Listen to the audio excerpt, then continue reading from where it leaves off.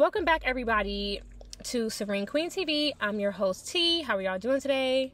This video, I'm going to talk about gender, sexuality, and black women. I'm going to talk a little bit about the Jezebel spirit, too. Please like, share, and subscribe, and, let's chat it out in the comments.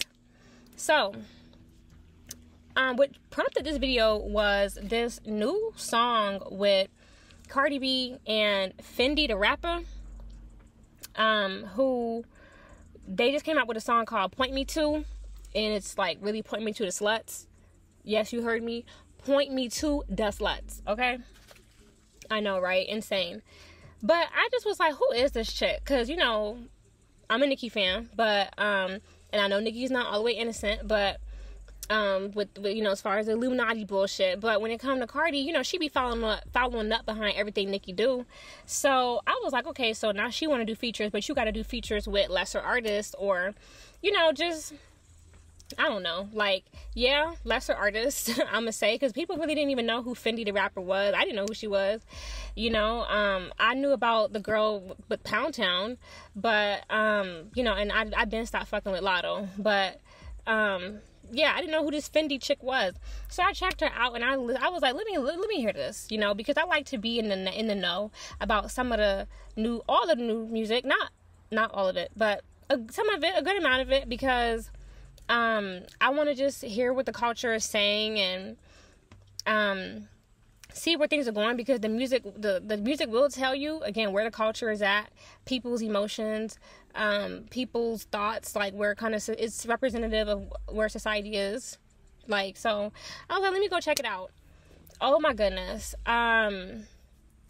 Well, of course the song was raunchy, I knew it would be, but when I saw Fendi Da Rapper, I was like, this is like another,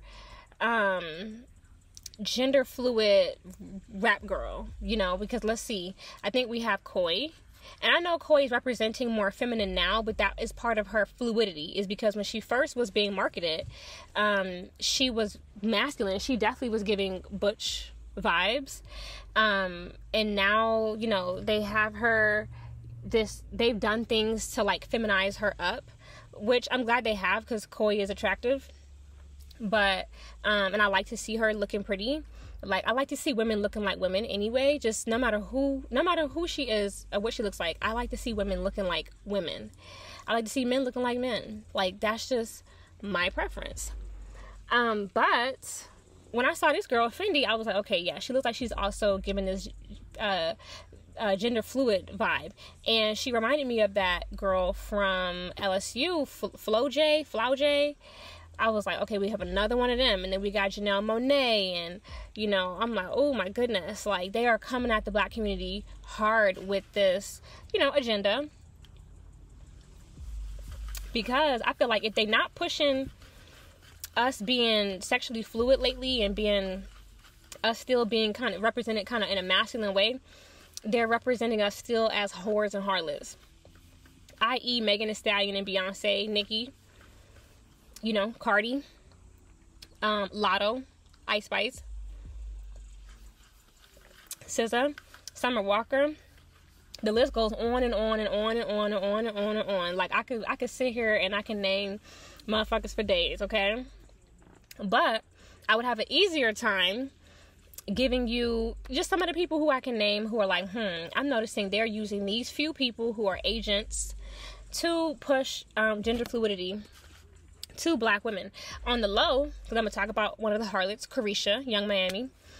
She is being used. If you don't catch this psyop, part of her being with Diddy is to push black women to accept dating bisexual men. Because they've been trying to do that. They've been trying to create this conversation that, if you don't date bisexual men, you're homophobic. When everybody's allowed to have a preference, right? Okay. So, with Caresha being with Diddy, because the industry got a lot of rich niggas. And I know Diddy is one of the richest. I get that. But we know Diddy. We know how Diddy do. And so with her being, booed up with him, it's definitely sending the signal, on the subconscious level, that, yeah, it's cool if he bisexual, and it. It's, but he got a bag. You know, not just I'm fucking for a bag, but I'm cool with him even fucking other niggas on the side and other bitches on the side for a bag. You know, it's sending a lot of messages. It's sending, I'll be a member of a harem for a bag.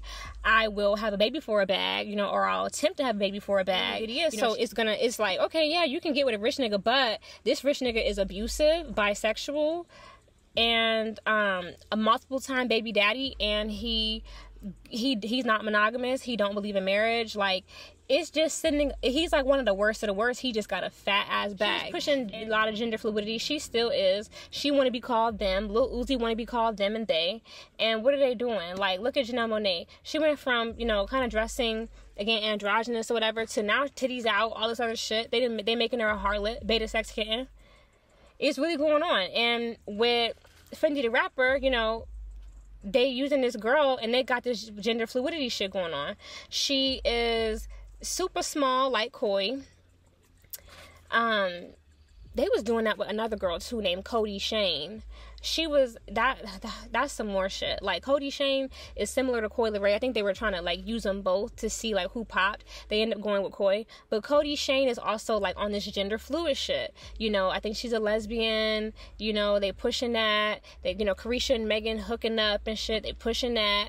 And then again, now we got Fendi Da Rapper, another petite, slim, you know, lesbian woman, rapping all hard, rapping like, you know, rapping about fucking bitches, you know. And then now up here with Cardi B, you know, in the fucking song, just being all out, just, oh my goodness, you know. And again, I can't believe people even go on wax with this. She talking about being like T.I. and Tiny, and it's clearly, I'm like, see, this is because you don't write your own shit. Because if you wrote your own shit, I would hope you wouldn't say no shit like that. But Jay-Z did talk about, you know, anime and cake. Fucking tragic assholes.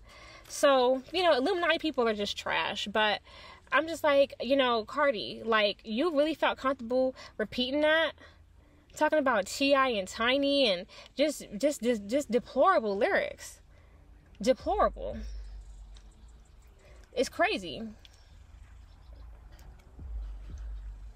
It's crazy the times we are in. Lord help. But they got this girl, you know, Fendi looking just gender mixed up. She's wearing a wig, makeup, but talking about fucking bitches and sounding masculine and looking like you don't know what she is. You don't know if it's a man in drag or a woman.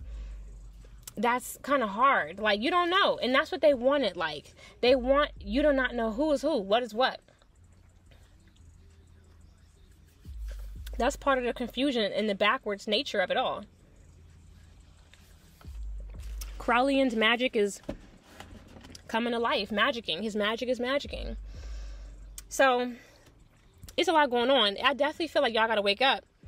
Because they are pushing black people into the LGBT agenda. Because if you even see the flag, the new LGBT flag got black people in it, and it got the pink and the blue, and it's showing that everyone, because, you know, it's inclusive, all inclusive, because they want it to where they do want everything to be inclusive, everyone to be inclusive, if you get what I'm saying. They want us, you know, everybody to be on that type of time.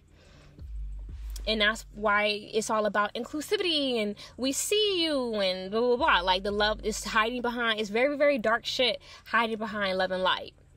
Peep gang. Just like, you know, the BLM, Black Lesbian Marxists. Because Black Lives Matter, like Unplug 'em said, is very general. Very, very general. So please wake up, you guys. The Black Lives Matter agenda is pushing lesbianism. It is. On the low, it is. And a lot of these rappers, you know, even Nicki and Ice Spice are low-key pushing this lesbian agenda. In the corn world, they're pushing, you know, that on a lot of black women in the corn world, if you get what I'm putting down. The Triple X arena, they're, you know, and those actors and actresses, they're even pushed in that direction. So it's a lot of psychological programming. Just like in Corn, they're pushing incest and all type of stuff. It's a lot. It's a lot. Y'all gotta wake up. So, I really hate to see this psyop and this play ran on my black women, but this is what's going on. Y'all peep game. Let's talk in the comments. And, y'all have a lovely day. Bye.